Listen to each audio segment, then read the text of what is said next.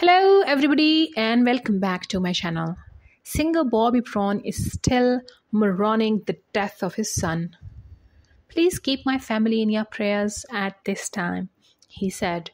Losing my son at this point in our lives has devastated my family. There are no words to explain the pain. Bobby Brown says he's devastated following the death of his son Bobby Brown Jr.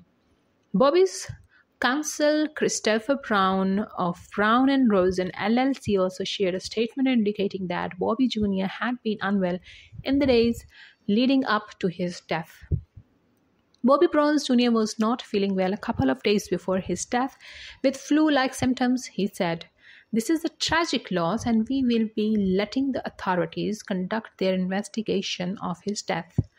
According to the LAPD spokesperson, officer from the West LA division responded to a call about medical emergency at around 1:50 p.m.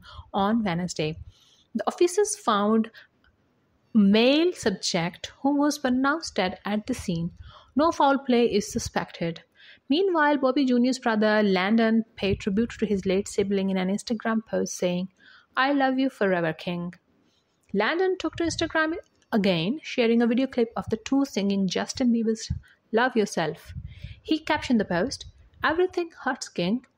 Bobby Jr.'s girlfriend Anna Reid also shared her grief on social media. "The heavens gained an angel, but I'm lost my soulmate," she tweeted.